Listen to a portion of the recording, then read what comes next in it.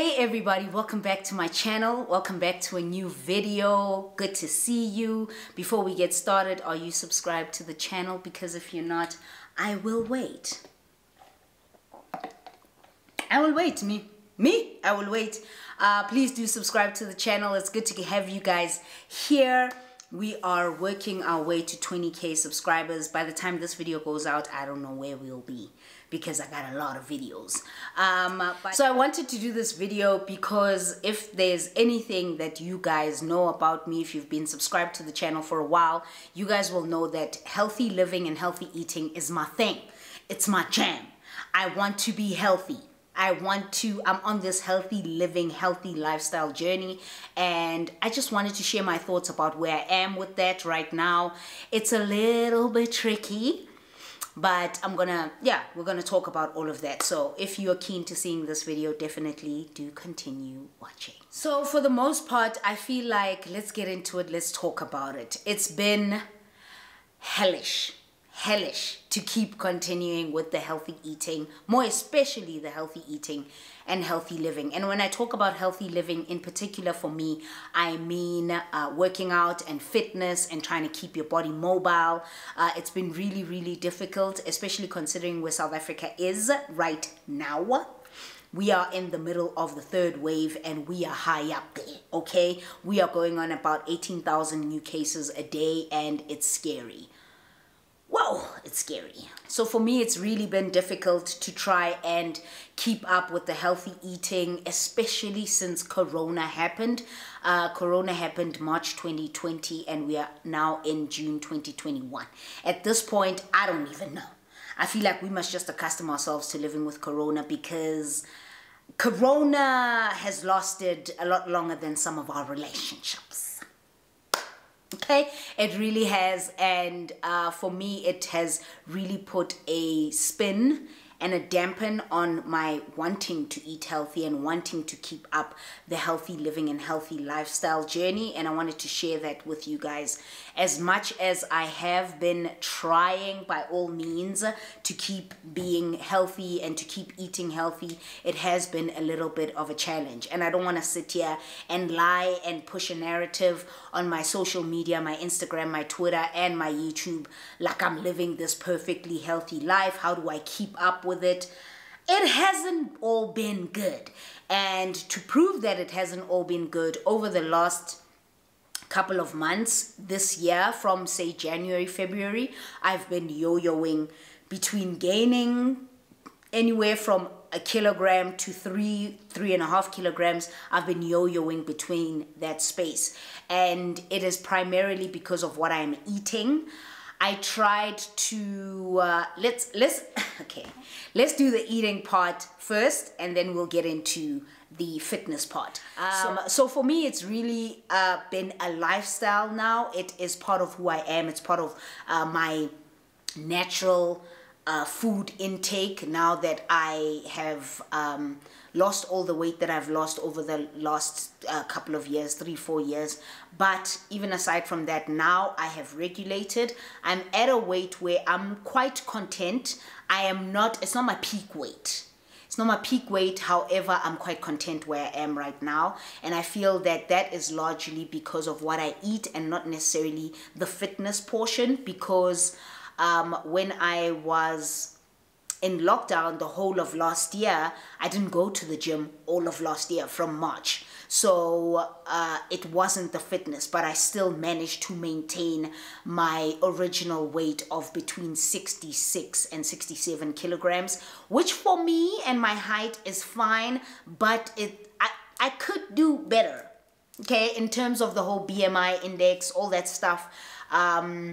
My goal weight should be really, my normal weight should be anywhere between 62 and 63. But when I tell you it's a struggle to get this, come on, okay? So I'm quite content with 66, 67, even though I know that I would like to be in the ballpark of 63, 64. But it's all been because of the food and because of what I'm eating and all of that. However, in the last 2 months, 3 months, girl, So in the last 2 to 3 months, it's been rather challenging. I feel like, you know how there's the term COVID fatigue, where you just like, you're tired, you're done with it. You just, you can't live your life the way you want to live your life, and you just kind of get tired of dealing with having to wear a mask and sanitize and all of that. I reached a whole healthy eating and fitness fatigue. Like, I got tired. I felt like, you know what, I'm trying every day. It's part of my life now and everything, but sometimes I just want to forget about it. And in the last 2 to 3 months, that's exactly what I kind of did. And that's why I gained about 3 kilograms in the last 2 months or so. So I don't quite know what it is that I do or don't do, because I incorporated a lot of junk into my food. I started eating crisps. Listen, those Lay's American barbecue flavored chips. Okay. Honey, there was a point where I had the big pack, and I would literally eat 3/4 of that pack in one sitting. That's how addictive those things are. So the only way for me to stay away from them is to not buy them, because when I know that they're in the house, honey. So I started eating a lot of those. I started eating a lot of junk food. I jumped into sweets as well. I started eating a lot of Astros. I really love to have Astros with popcorn and wine. It's really weird, but it's that whole thing that I love about, you know, sweet and savory, sweet and salty at the same time. That's my jam. So every time I would be sitting at home, because that's what we're doing now, that's where we're at now.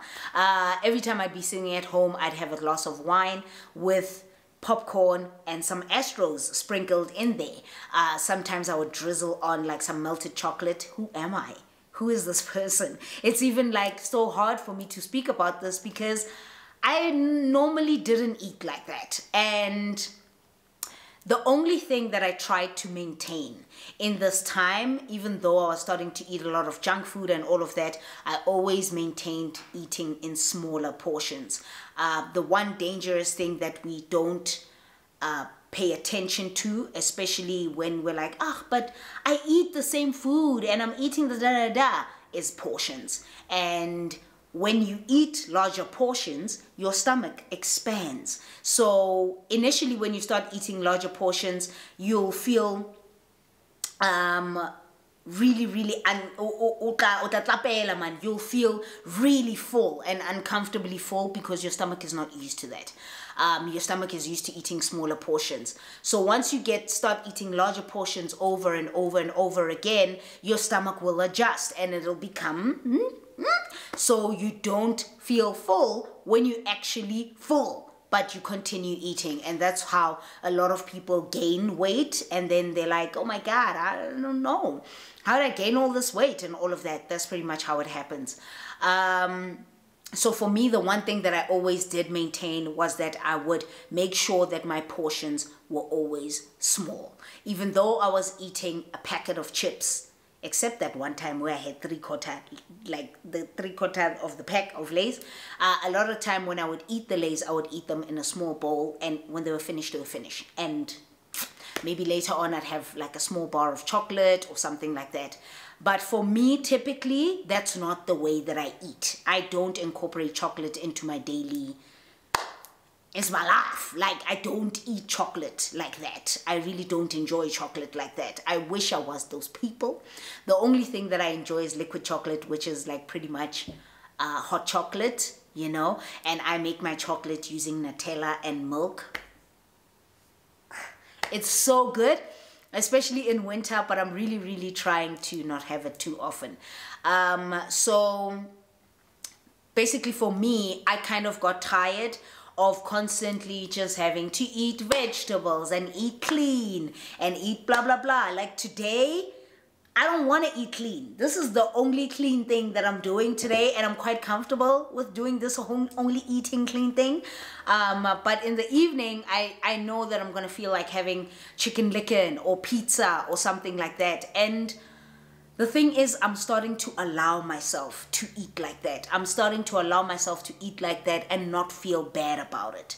I definitely know the pros and cons of eating badly. Trust me, I know. Like, I was 90 kilograms at some point in my life, so I know. However, I don't make people who eat whatever they eat feel bad, or I don't impose my opinions on eating healthy or the journey on others who are just, you know, living their best life, eating whatever they want to eat, you know. So for the life of me, I just got tired.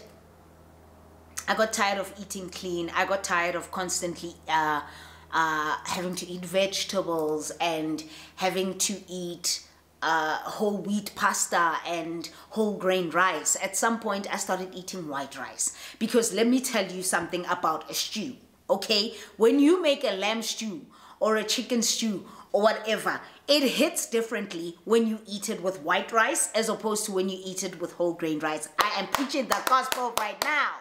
It hits differently. It's so much nicer with white rice as opposed to how it is with whole grain rice. And so I started having white rice. Like, I've got some leftover white rice in the fridge right now as we speak. And I just feel like I'm tired of being hard on myself, because even though I would have it once a week or once a month, like white rice once a month, I would still feel bad every time I ate it. And I wouldn't understand, like, why? Why are you feeling bad? You just had it once a month. You're just having it now. And you're probably not going to have it again for a while. So I kind of, with that whole, you know, fighting myself and fighting my thoughts about what I can and can't eat and all of that, it started to make me quite anxious, quite a lot. And I had to sit with myself and talk to myself about how, you know what, stop. Like, stop. Eat whatever you want to eat.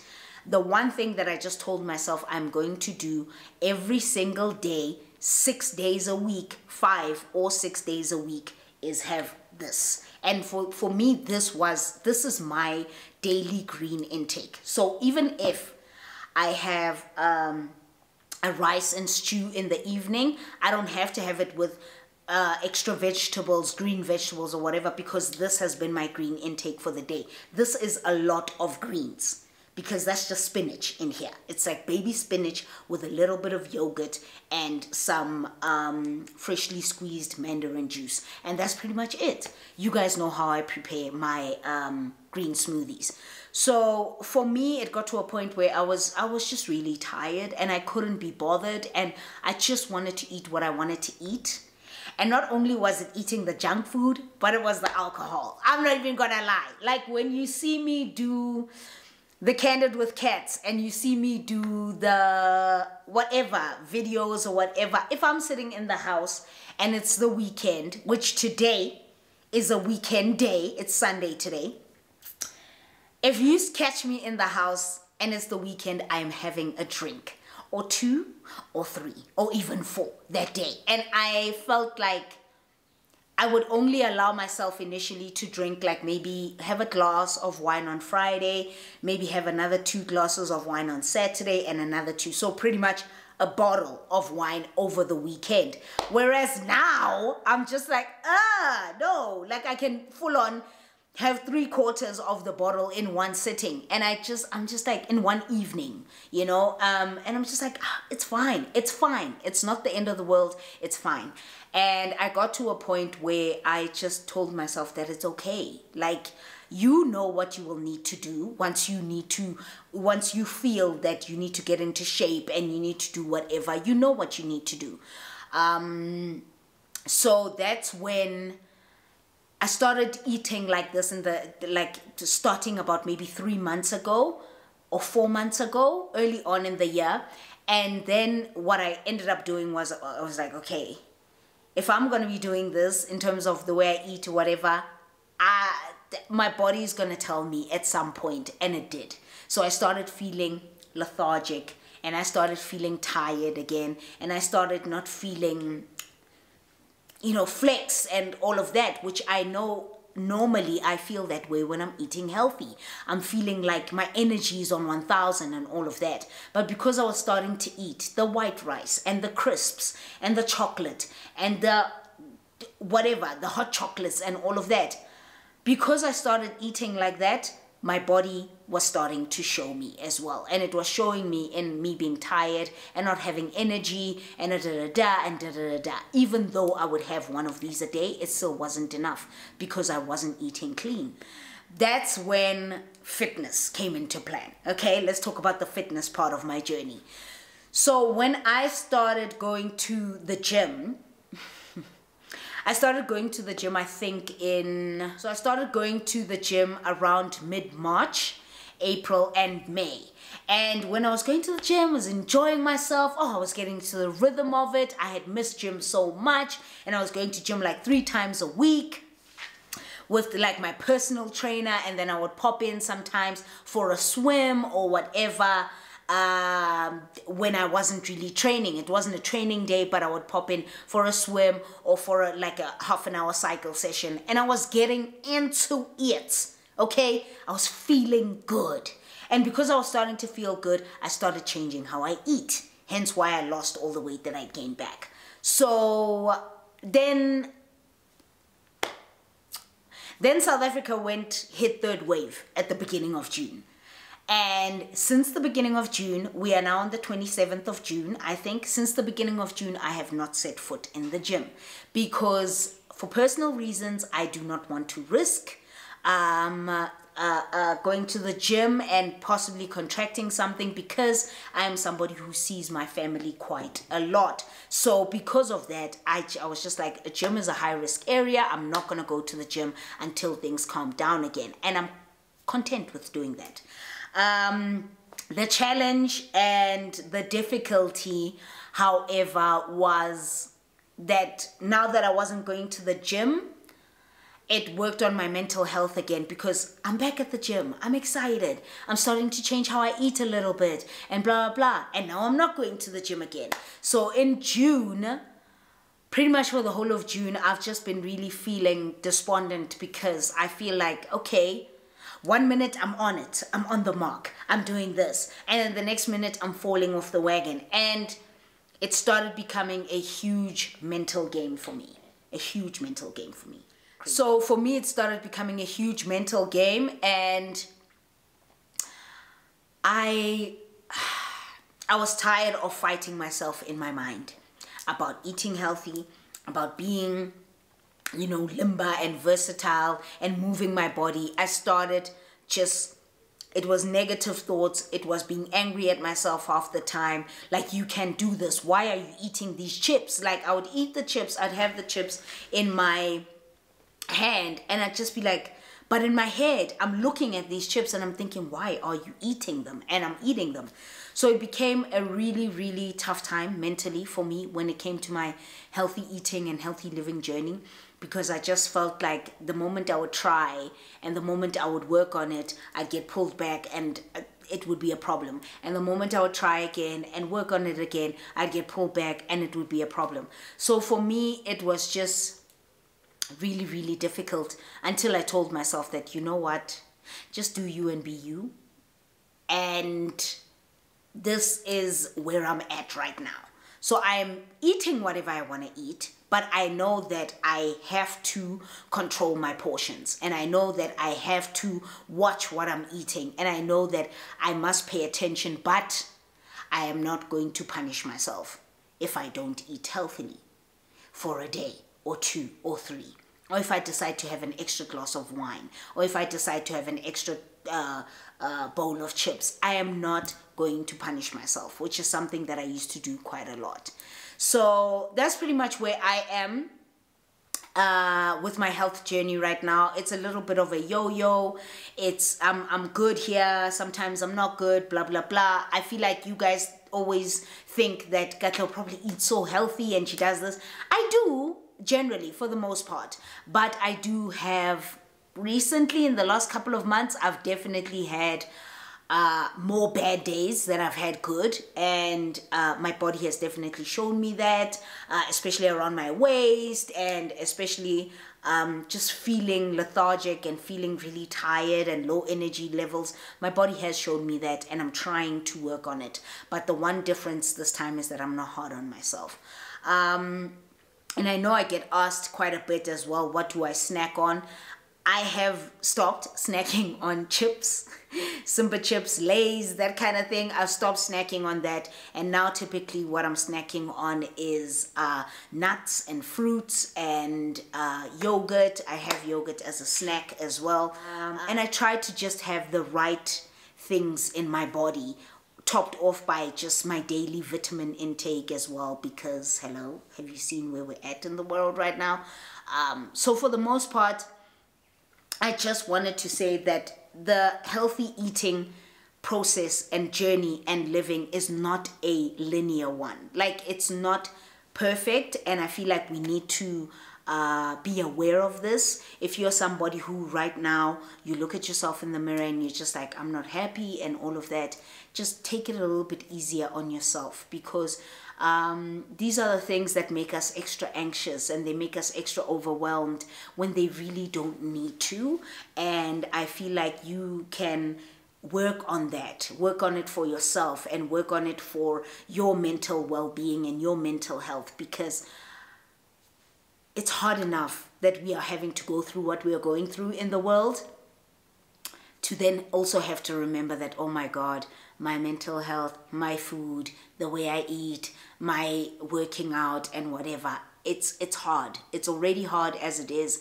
Just take it easy, a little bit easier on yourself. It is not that bad.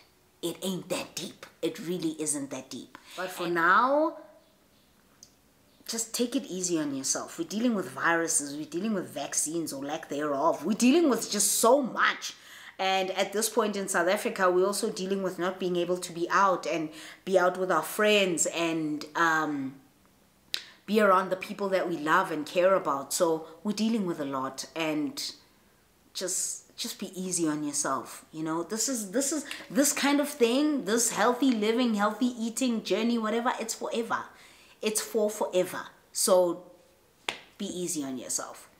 That's my healthy eating, healthy living, fitness, life update. And I hope it resonated with you. And yeah, be good. I'll see you in the next video.